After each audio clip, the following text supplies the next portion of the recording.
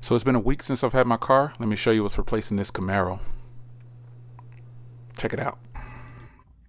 There it is. Beautiful. All right, guys, so here it is. This is my 2023 Corvette Stingray. Now, a little bit of backstory on this car. I told you guys I was going to replace my Camaro in another video with a Corvette more than likely, and that's exactly what I did. So I ordered this car. I sold the Camaro first. First I sold the Camaro. Actually did really good on the Camaro. I bought the Camaro for $46 and sold it for $48.5, I think it was. So that is the reason that you hadn't seen any more Camaro footage, is because I had to strip the car down, get my wheels off, and I put them on the Cadillac. So I showed you the Cadillac with the wheels on. I think it looks better on the Cadillac anyway. I sold the Camaro and grabbed this.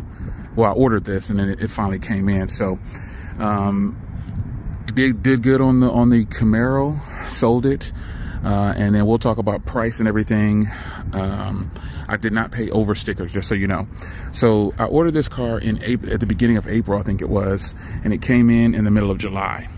So that is why you didn't see any more footage on the Camaro. And I was waiting on this car. So you've already seen the two Teslas I picked up. Truck is still at the house. People asking where your cars are. They're at the house. I got rid of the Camaro. It was a must because I didn't want two sports cars, and I was also running out of room at my house. I didn't want to take up too much of the street. But here it is, man. So I ordered this car, and I spec'd this car the way I wanted it spec'd. I ended up getting the front and rear spoiler. So that front spoiler and then this rear spoiler. This comes as a package, and it's very affordable. This spoiler here and the front spoiler, it's very affordable because I don't want anything too flashy. I see a lot of guys put a real big carbon fiber spoiler on the front, and that's not my style. And maybe I'll put a bigger, sportier one on there for some purpose, but other than that, that combination is only $595 for both of those from the factory. So I like that it's under warranty, and it's a GM product. So a lot of people change out their spoilers, to each his own. When you're customizing a car, there's no wrong or right way to do it. There's really not. So, and by the way, I've had this car for about a week or so with recording of this video, maybe a little bit longer than a week, I'm not sure. But I didn't post like delivery day and all that kind of stuff because I really waited a long time to get this car, just under 4 months. Well, not too long, but I waited just under 4 months, and it was worth the wait. So I haven't done any real modifications to it. I don't really plan to. So when I ordered the car, I got that kit. The front and rear spoiler comes as a package, and then this color costs $1,000. This is called Red Mist Metallic. So if it looks familiar, it's the color of my truck. Yeah, it was the color of my truck. So back then I was supposed to have this car, but when the truck fell apart, I just said, you know what, I'll put this on hold and I'll grab me a convertible Camaro until I feel like I want to grab the Corvette, because this was always on the table. And it's just one of those things. So other options that I added from the factory. So I got the color, $1,000, front and rear spoiler, $600 basically. And I added these right here. These are called radiator grill guards. See the little honeycomb design inside of there? That's called radiator grill guards, because this car, the radiators are exposed when you don't have those in there, and a lot of people have been getting rock chips and their radiator's been getting damaged. Well, I said I'm just going to order mine from the factory. That is another $495, basically $500. Now, I did not. You can get those aftermarket for $75. But when I buy a new car and I'm getting it built to spec, I just want to give it as many things as a factory, and I'm willing to pay for it. It doesn't matter. So I think that's my build sheet. I did have forged wheels, right? So I'm working with a company now to try to get these other wheels, these ZL6 wheels, but I did have forged wheels. So I told you I ordered this car in April, and at that time my wheels were available, but I wasn't first in line. I wasn't the next person for an allocation. So by the time I got to the front of the line, it was 9 people ahead of me. The wheels were on restraint. So I originally built this car with some black forged Corvette wheels from the factory, and they were only $1,000 when you put them in the build, but outside of the build they are $5,000. So I said, with that I can grab any forged wheel that I want to grab and it's going to be even better. So I started working with another company to try to see when they're going to get them built. And you know, they're not back ordered, but you know, it's a new wheel. So the wheel looks like a Z06 wheel, and it just bolts right up to this car, obviously, because it's made for the Corvette. So, and that is the build, folks. That is what I did. I went with the Coupe.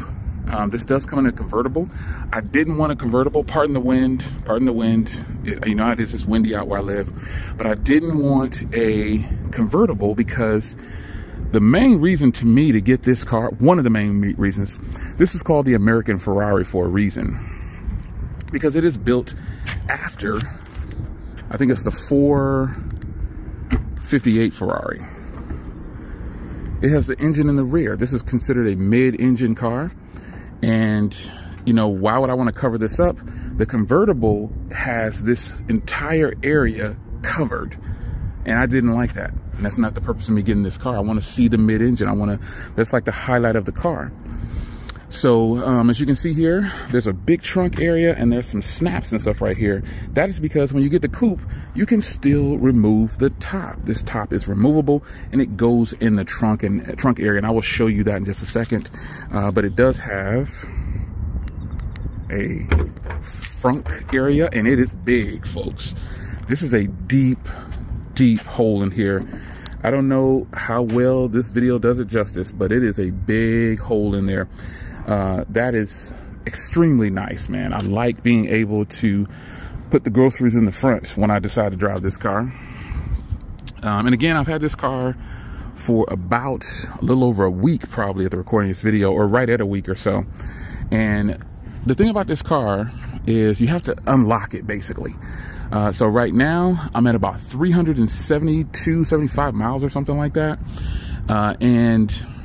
It's not fully unlocked yet. The power's not there. They want you to break it in. They want you to break it in nicely. They want you to take it through all the gears and drive it regularly without dogging it out too quickly. And they want you to make sure the car is broken in nicely. So you have to drive it to 500 miles first before you get that real kick of power. And I'm telling you, it's been worth it. Right now, the car is very powerful. Let's be clear here. This car is extremely powerful, just as is. But you don't get that full 495 horsepower and 470 foot-pounds of torque, or 490 and 460, depending on if you have the exhaust upgrade. Now, I didn't buy the exhaust upgrade because I didn't feel like it was worth it. I can get aftermarket exhaust for $1,500, opposed to the GM version that's $1,500, and it only adds 5 horsepower. There are plenty of aftermarket exhausts out there that add 11 to 20 horsepower, depending on how far you're willing to go up the chain for spending money. So the only modification I've done is tint the windows. So I got the windows smoked out. I got the small back window 5%, this strip 5%, and these are 25. Even though it looks really dark, those are 25%. And this back window right here is 5%. So yeah, the car is just, it is a blast to drive. We will get in the inside. Yeah, but this is what replaced my my Camaro. This is what I was waiting on to get built, and it got built in a very short time. Some people have waited over a year. There are people that have been waiting 2 years, but that depends on where you're ordering from. And then also, a lot of people are paying over the sticker price. I work with a great dealer, and she has taken care of me on every bill. She sold me my Corvette, she sold me my truck, and she sold me my Camaro. So 3 cars down with her, and she is an awesome salesperson. And there's other awesome salespeople over there too. I just happen to deal with her because, you know, I'm getting a great deal. So we'll hop inside, but this is it, folks. Here's my 2023, and the reason I wanted the 2023 model, the 24 model adds some safety features, but it goes up in price. And that's not really a thing. I didn't really care too much about that because obviously this is something that I want to enjoy. So the 24 model adds a bunch of safety features. It adds safety features to this already really fast sports car, and a lot of people aren't too happy about it. It adds things like lane departure assist and, you know, all the things that you would think a person would actually want in their vehicle, which me, you know, I'm big on safety. But in this car, I never thought about that in my Camaro, and I'm not really thinking about it in this car, to be honest. The blind spots and everything, I'll talk about that in another video. But this car doesn't have the bad blind. It's got worse blind spot. It's got better blind spot than the Camaro. So the Camaro was much more difficult to drive with the top up than this car. So a lot of people have been, you know, questioning whether or not, you know, this is a good, it's got good blind spots and all these different things. Folks, this car is easy to drive. And mind you, I actually bought the 1LT. Now the 1LT is considered the base trim, if you will, like the first entry level of this car.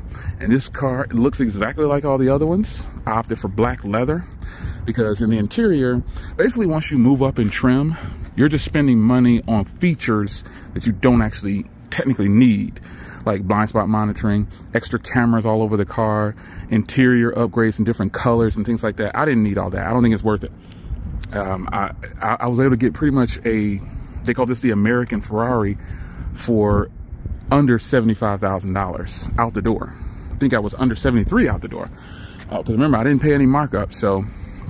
But we'll talk about price and everything, and I'll show you my window sticker in another video. But I did not pay over, and I got a sweet deal on this because I was able to build it to the color I want.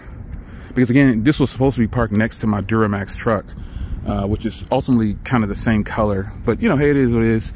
Got a white GMC now. It's all good. But let's jump inside, and I'll show you the dash and everything. I love the animation when it starts up, and I'll show you the interior as well. Oh yeah, it does have a soft close, electronic close on the trunk area here. Also, when you open this trunk, it goes up to here.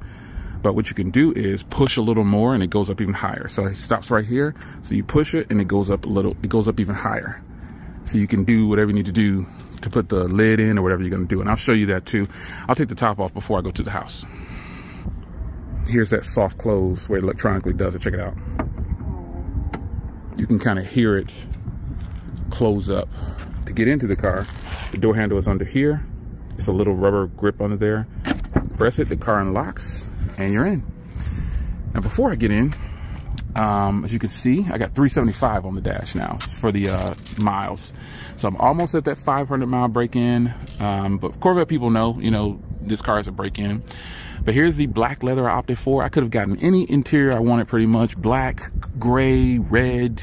But when you go up in trim, that's where you can change the interior to like brown, blue, and all those different things. You can even customize the seat belts. I didn't get it for that. I think this combination is a beautiful combination as is. And the more and more I look at this, I actually love these wheels, these Corvette wheels on here. I think they're really nice. I like them a lot. So yeah, I got 375 on here, but we'll get inside. But this is what it looks like in the interior. It's like a cockpit, man. Everything is facing you. And we go over to the passenger side. The passenger has a ton of room.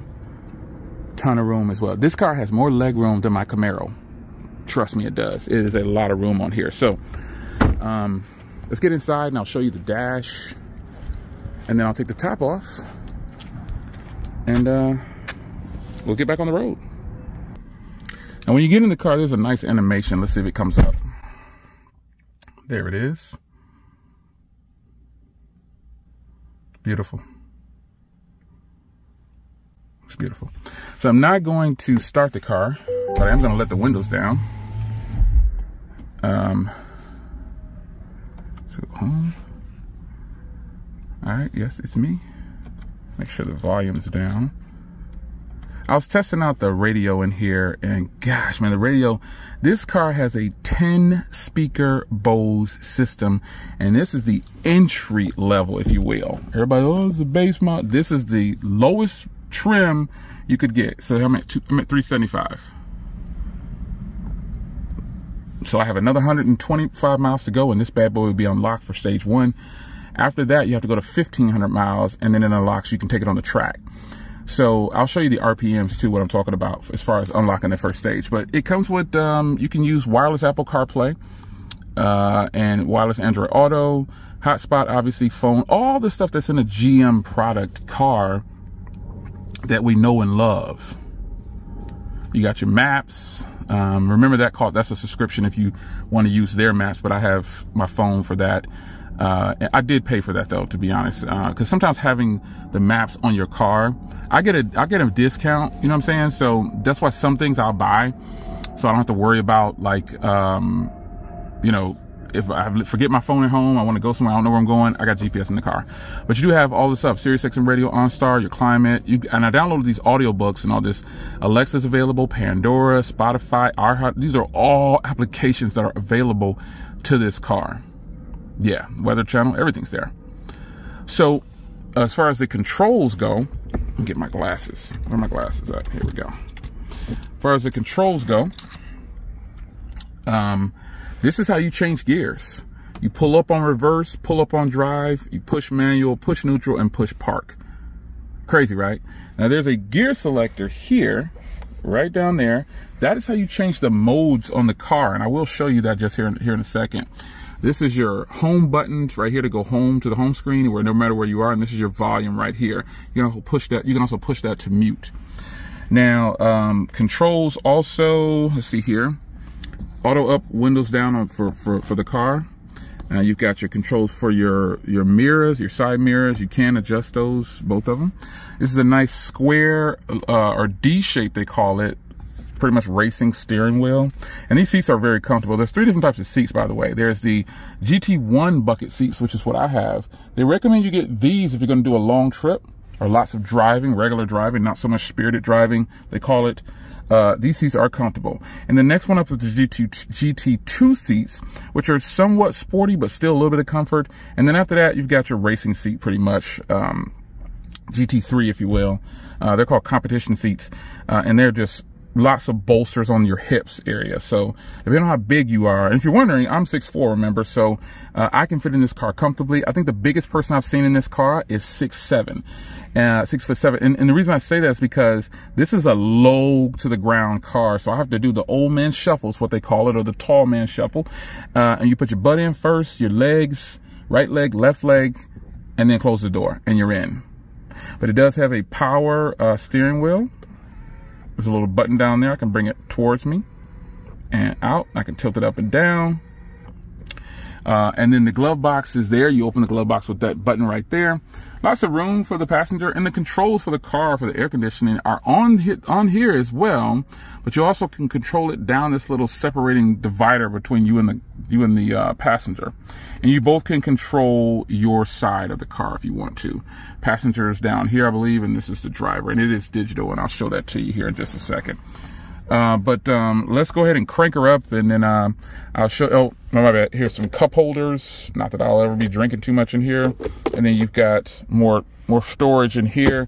But this is a sports car, folks, so you're not really looking for storage, but you do have it. There's storage in both doors right there. And I'll show you how to open the doors too. Here it is right here. Let me just show you. This is actually a button, so it's good because just like my Tesla, you push the button and the door unlocks, and it opens up for you, just like that. So then once you get it open, you can open the trunk here and the front. This is how you unlock and lock, and it's just that simple. Now the fact that this car has a 10-speaker Bose system, it is incredible, man. There's like, these are like subwoofers in the door, up on the dash, down here. They're everywhere. I don't know where the heck they are. I'll remove the top here in just a second. But let me crank it up, and then you'll be able to see the rest of the dash here for the mode selector. Make sure this is turned down. So this is what the dash looks like. It's a nice digital dash. As you can see there, 375 miles so far on the clock, because I have been driving this bad boy in a week. I'm only doing that really to get it to the 500. I just want to get it to the 500 and lock that first stage, and that's it. So this is what the dash looks like. So you can control everything with these right here. So if you watch me roll here, you see how it rolls up? Yeah. Just like that. Now, look at my fuel economy. 28 miles to the gallon, folks. I didn't buy this car for fuel economy, but look at that fuel economy. 28 miles to the gallon. I've taken this car. The reason I have all those miles on here is because I took it on a trip. That's what I did. I took it on a trip 2 times. Look at the 25 miles an hour one. Look at the 25 miles. Look at that. 31 miles per gallon. You cannot tell me that's not great.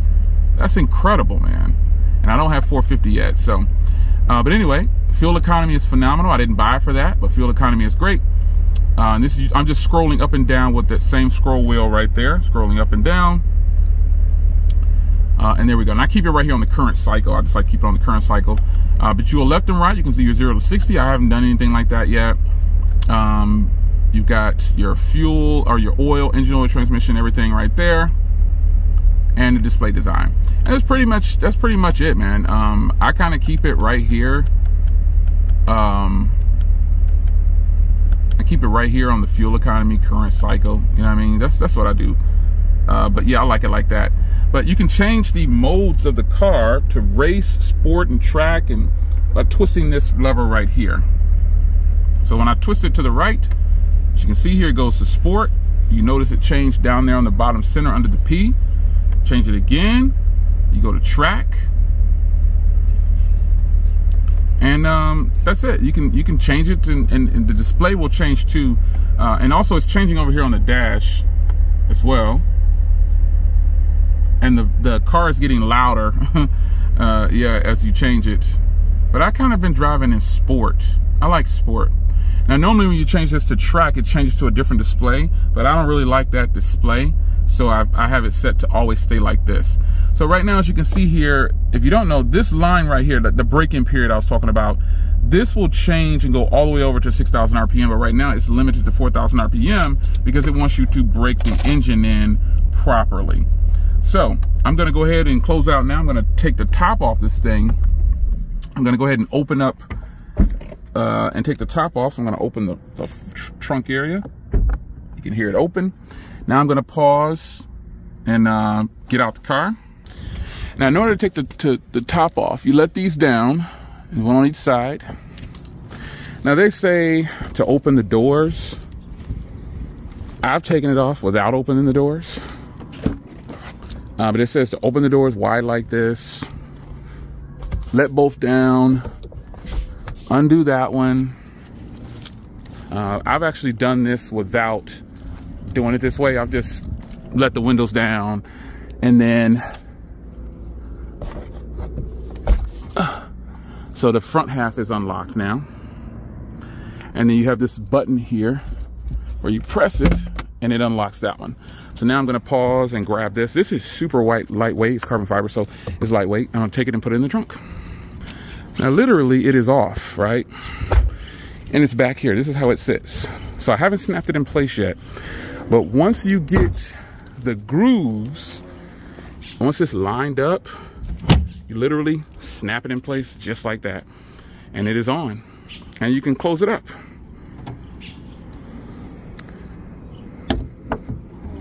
Soft close.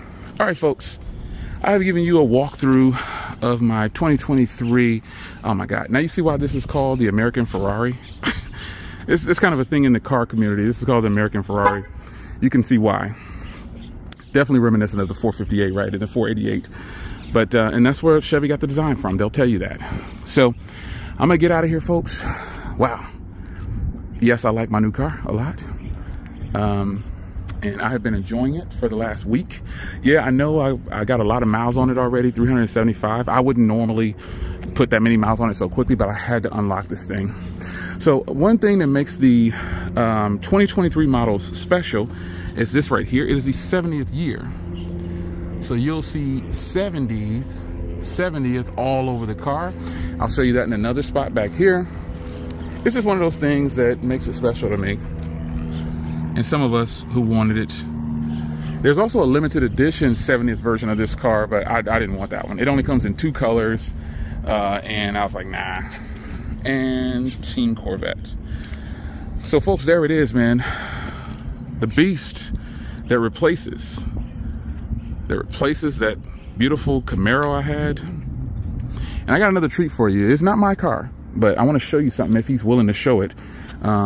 I'll bring him over here to my spot where I record at, and we'll drive, we'll go for a cruise, and then we'll stop here. And then I'll show you what he has.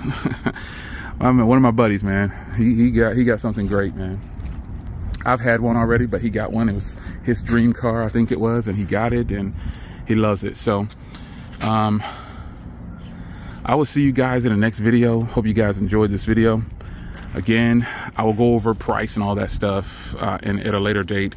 But I wanted to go ahead and show you my baby, man. This car is crazy. It does have sequential, if you're wondering how this engine stays cool, well, the heat, I mean, the air goes in back there. It's like, again, think of a Ferrari. Think of the Ferrari. So it has sequential blinkers. I'll give you a startup right now. Even though it's warm, you get to see how it sounds when it's cold starts or warm starts at all. Cold start is really loud.